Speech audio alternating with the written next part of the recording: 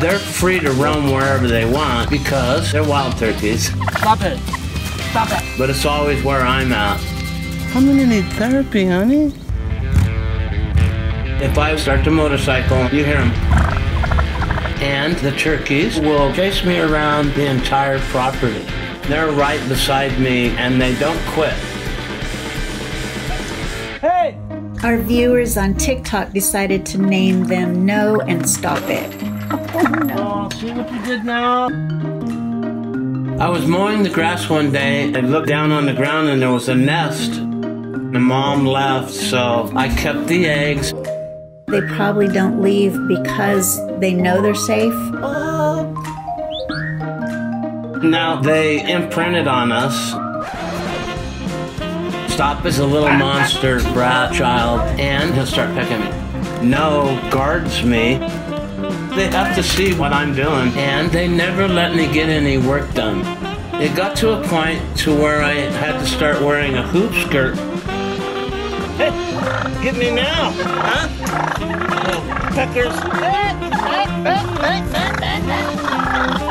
You're gonna have to wear that all the time now. They're quick learners. They figured out they could go under it. They're figuring it out. They love their mother, Robin, and they would never peck her. My relationship with the turkeys is the mom observing dad and his kids playing.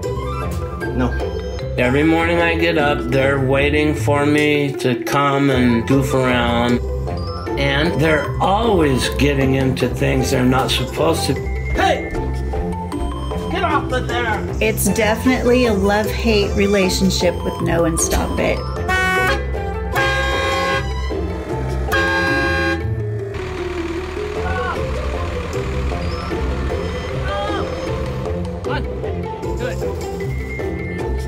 I can't seem to go anywhere. Hey! Get off of there! We gotta go! Come on! Get down! No, not up! There are sweet moments that I think, oh my gosh, this is really worth it. There you go. No, not on me. Oh. Yeah. They're not always mean to me. They're nice, they come around and they're gentle. There's a special connection that they have with Glenn. We talk. They wouldn't know what to do without him, just like he probably doesn't know what to do without them.